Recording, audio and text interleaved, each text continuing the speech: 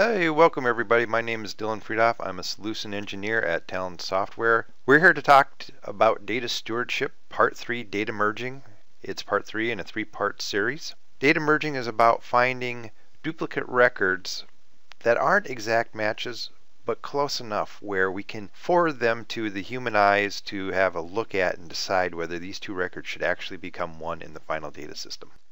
The first step in data stewardship merging is similar to resolution and arbitration. We go into the data stewardship console, go into my campaigns, add a campaign, select type of merging, give it a name,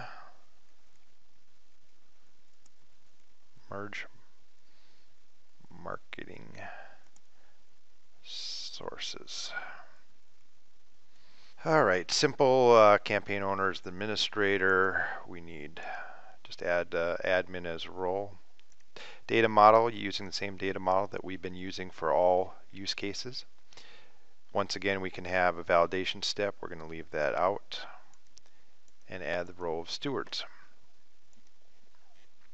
Now we have our merge marketing sources campaign created. So the next step in populating this campaign is to query the data of the multiple data sources and provide any kind of matching and merging into the data stewardship merging process. To illustrate this, I've switched over to the Talend Studio. I have two data sources, one we're going to call ERP and another one point of sale system. The merging requires that there be a column of data that specifies which system it comes through. So for both these, I've added one extra column called source and hard-coded the name of the data system into that. So now we have to use a component called the tunite that will allow us to bring both of these into one unioned data stream. Then we need to specify the schema. The easiest way is just to come into the schema and hit the double right arrows to bring all of them from the left to right. So now we have the schema for the tunite, and we're going to use a commercial component of Talend called tMatchGroup. tMatchGroup is going to allow us to specify what columns that we want to match and merge on. So I want an exact match on the last name. For the first name, I'm going to use a function, Jero Winkler.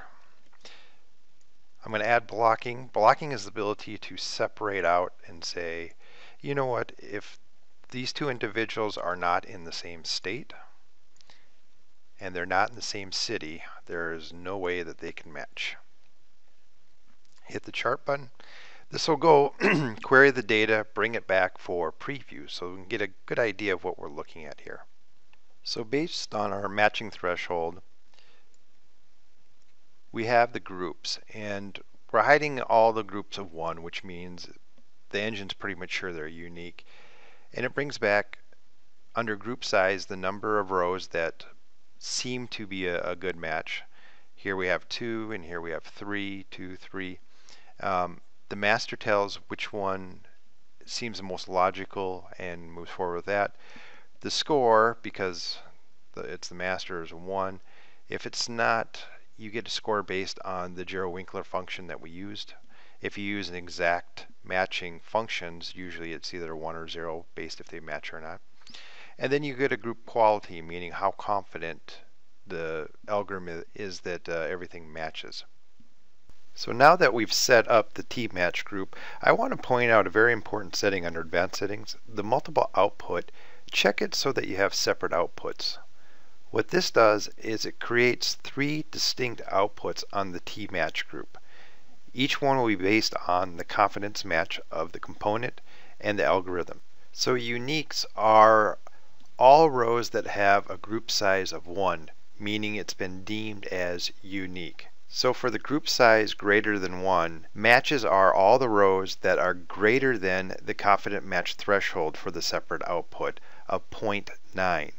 Lastly, suspects are the rest of the rows that the algorithm matched but do not have the score above the confidence match threshold. It is these suspect records that we want to go on to the Data Stewardship Council. But before we can do that, we're going to have to map the columns from the T-match group to the columns in the stewardship output. So you can see that in the fields that we have in our schema right now, we have all the data fields that we've been working with. But we also have a few extra fields that are given to us by the T-match group. But before we can map these columns, we need to add in our T-data stewardship task output. We need to set the properties to go to the stewardship server, username and password to log in. And the final step is to find that campaign that we created in the previous step. And that's merge marketing success. So now there's a few more settings we can do. I like to assign the individual that's going to be working on these, so I'm going to choose the administrator. And the final step is to create an output from our T-map to the T-data stewardship task output. You can give it whatever name you want. Usually out1 is the default.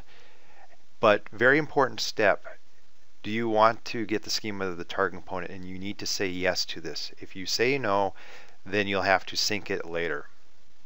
So if we go into the T-map, you can see that most of our columns match, which means we can use an auto map to bring them over immediately. The next one is the group ID. The group ID is fairly simple. You just go from one GID to the other. Source, very simple also. Size, we don't need. The master, you can bring it over, but what that does is it automatically defaults to a particular master, and I don't want that. I want the data steward to choose which of the merge lines wants to be the master, so I'll just put false there. And lastly is the score. The score gives the stewardship engine the confidence of how well these have all matched. So when we execute this, the T-match group will give us the suspect rows that are left. And once we run this through, you can see that there's 52 rows that meet that criteria.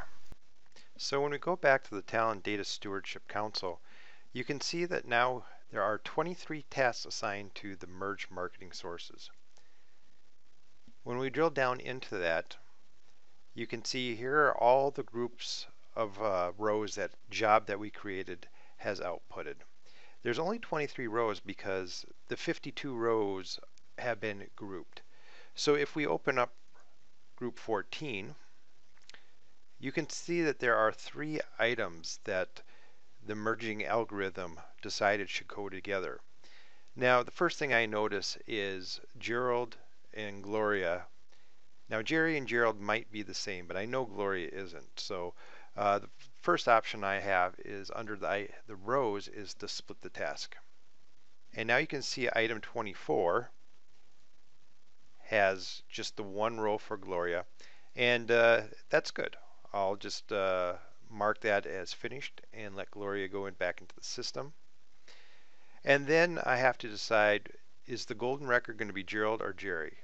Maybe I want Jerry. Just by clicking this up arrow, you can see that it changes it. Once I have all the information up here that I want, I just lock that. You can see that 8% of my assigned tasks have been finished. When I want to post this, all I have to do is hit the validate choices, and now those rows have gone into the resolved section of the data stewardship and are ready to be read back by another job into the final database. For more information about reading out of the data stewardship into a final database, see parts 1 and 2 of this series. I hope that this 3-part series has helped you understand the end-to-end capability of the Talend Data Stewardship. Thank you.